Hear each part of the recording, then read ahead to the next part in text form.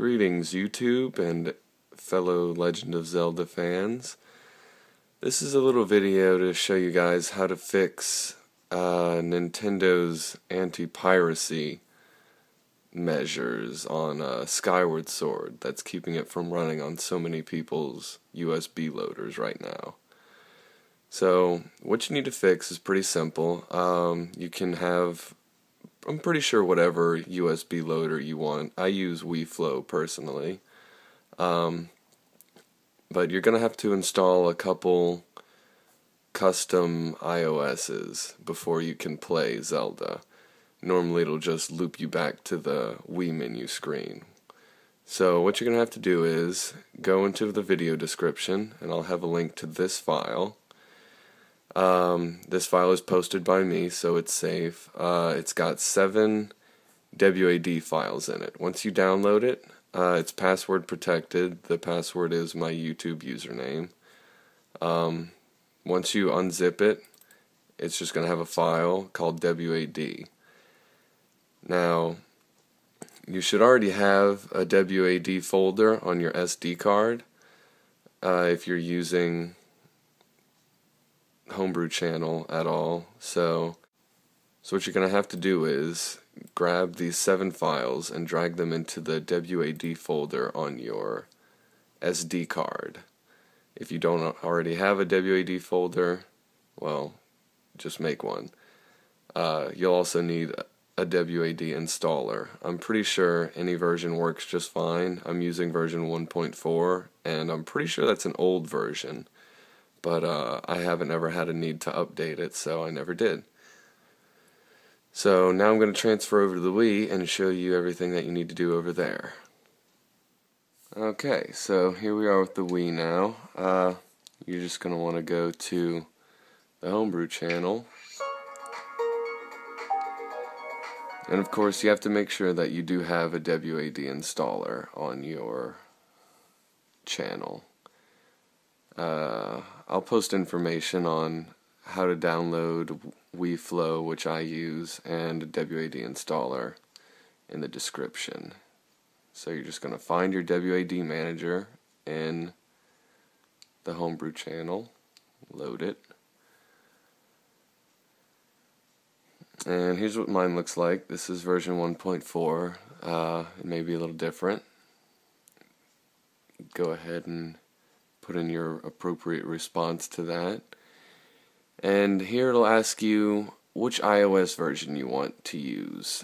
Usually iOS 2.4.9 is the best one to use for this. Press the A button, and now it's asking you for the source, the SD slot, of course.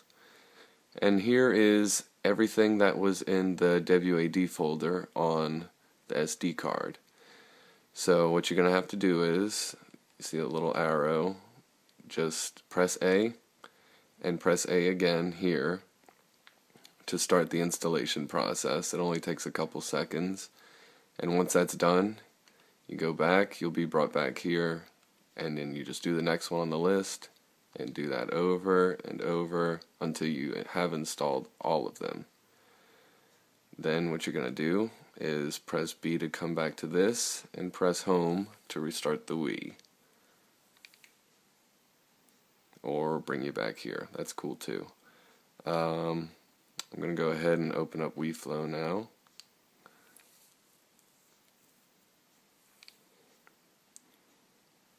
Now before you get this to work, because it is a Wii Motion Plus game, if you haven't played a Wii Motion Plus game before on your system, it's going to be a little screwed up. And for some reason, I have already played a...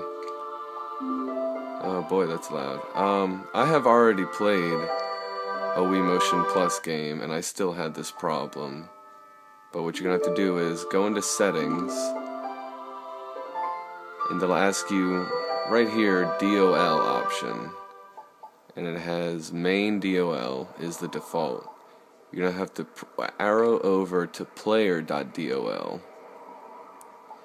and then hit back and run the game.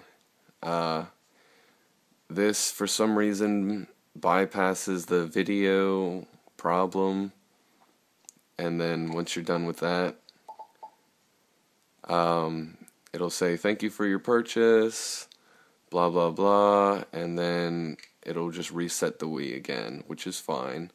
What you do is when the Wii turns back on, set this back to main.dol, press back, and you should be able to play it just fine. Yeah. Yeah. Oh. Yeah.